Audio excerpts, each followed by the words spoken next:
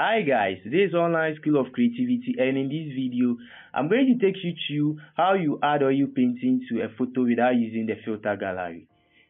In other words, a cartoonish effect. So please don't forget to subscribe to our channel, hit the notification bell so that I get notified each time we upload new tutorials. Don't also forget to comment, share and like. Thank you. So please, what I'll do first is that I'll open my project or the picture I want to use for the project. So I'll go to File and Open, and I want to use this picture, so I'll click on it.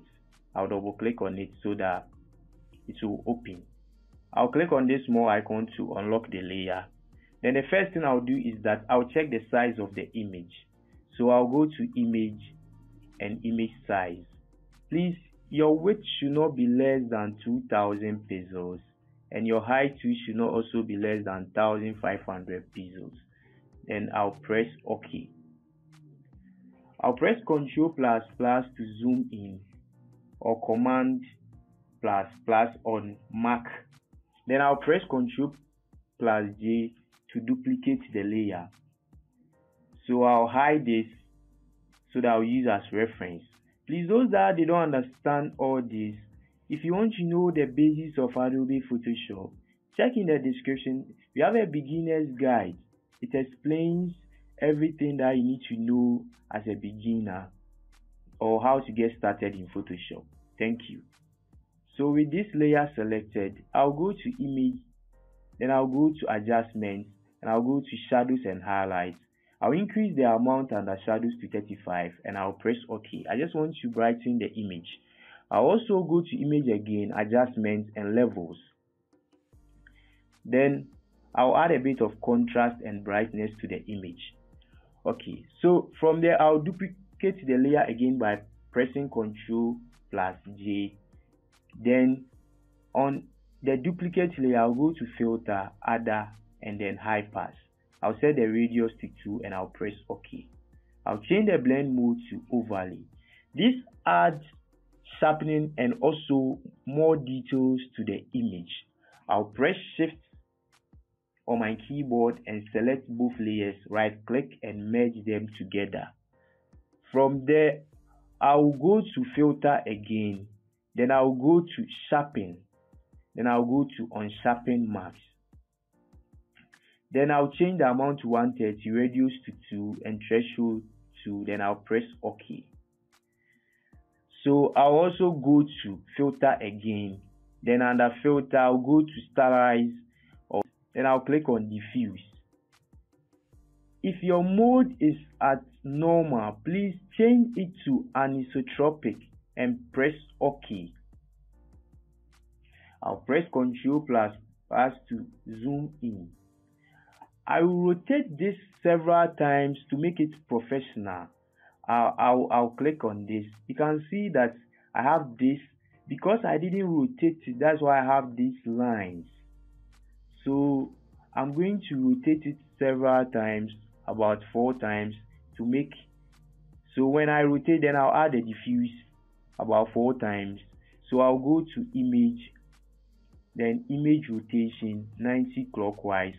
Then I'll go to Filter, then I'll go to Diffuse to add the diffuse again. Then I'll go to Image, Image Rotation 90 clockwise. Then I'll go to Filter, then Diffuse. I'll go to Image again, Image Rotation 90 clockwise, Filter, then I'll add Diffuse again. Then I'll go to Image, Image Rotation 90 clockwise. Now I'll go to Filter, then I'll add Diffuse again. So this is quite good than this one. Can see the face, can see this one have smooth face as compared to the one I didn't rotate. Okay, so from there, with this selected layer, I'll go to the filter panel, then I'll go to noise, then I'll go to reduce noise. So under reduce noise, I'll make sure that it's under basic, then the strength at 10, and the other ones I will make it 0, then I'll press on OK. Beautiful. So from there, I'll also go to Sharpen again by going to Filter, Sharpen, then I'll go to on sharpen marks, then I'll press OK.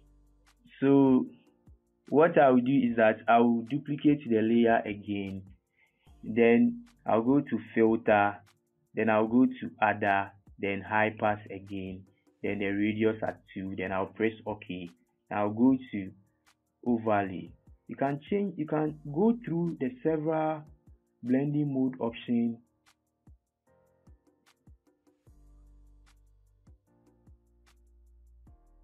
to see if some of them will be best for you. This one is nice, but I'm going to use overlay. Then what I'll do is that I will merge these layers together by pressing shift, right clicking, and I'll merge it together. Then I'll duplicate this layer by pressing Ctrl J. Then I will go to image auto tune to add this beautiful auto tune to the design or the project I'm doing. Then what I will do next is that I'll try to reduce the opacity, or maybe you can keep it at 100, or you can also reduce it. So I'll hold shift and merge them together again. Then I'll duplicate the layer. Then I'll go to filter. Then I'll go to blur. Then I'll go to surface blur. So under surface blur, I'll add radius to be 20, threshold to be 15. Then I'll press OK. And last but not the least, I'll go to this. I'll press this small icon. Then I'll go to vibrance, and I will increase the vibrance to about 90. Then I will also increase the color. You can add the amount of color you want. Then I'll close this. So this is, I'll press the shift key on my keyboard to select all and merge them together. And this is before and this is after.